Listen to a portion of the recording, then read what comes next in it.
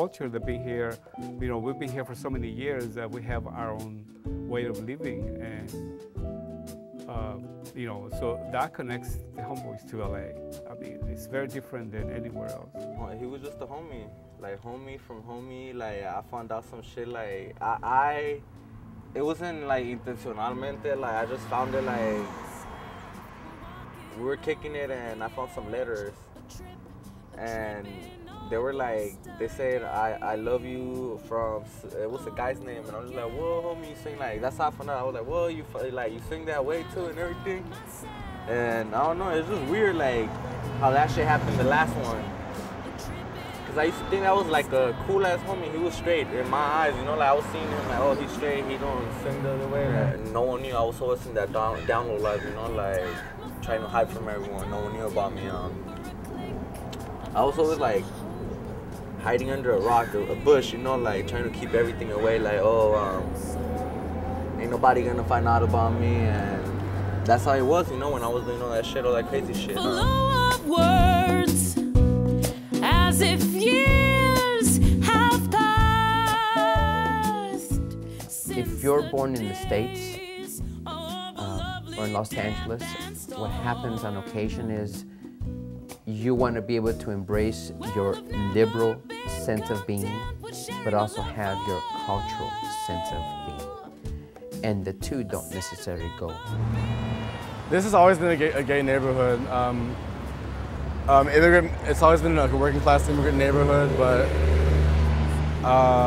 lately because of more of gentrification, there's a lot more middle class white people. But white people have always been in this area. But lately it's become more known as a gay neighborhood. Now it's interesting to be in a new space like that with a lot of different gay men. And so I guess I kept up a wall. My friend and I, who grew up together, she and I talked about this wall that we both put up when it comes to men, especially men, in romantic relationships. We kind of just, we may seem nice, very noticeable, but we're kind of unapproachable in some respects. So I kind of put that guard up, just to not seem vulnerable or just kind of protect myself, but it really isn't protecting myself. It's more just not allowing myself to really live. I said I've never been content.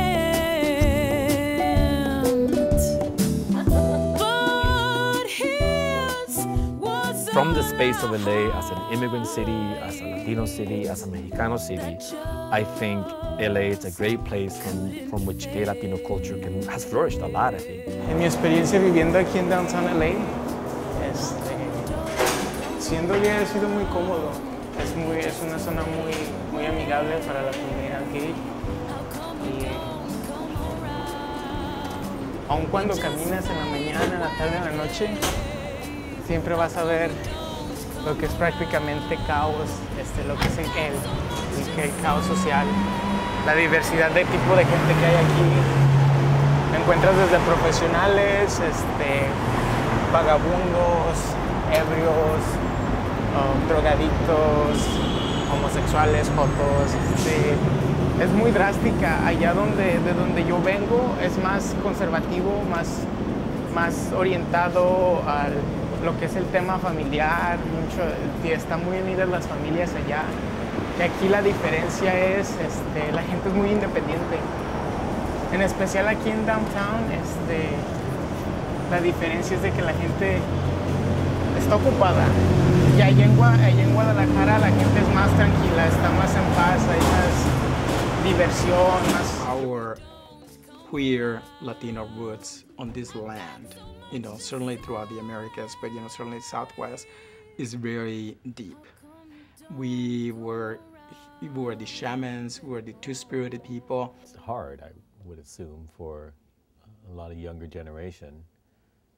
Even though times have changed, I think that within the Latino community, still it's there's stigma there. But it's different when you're gay and Latino, because then things are complicated.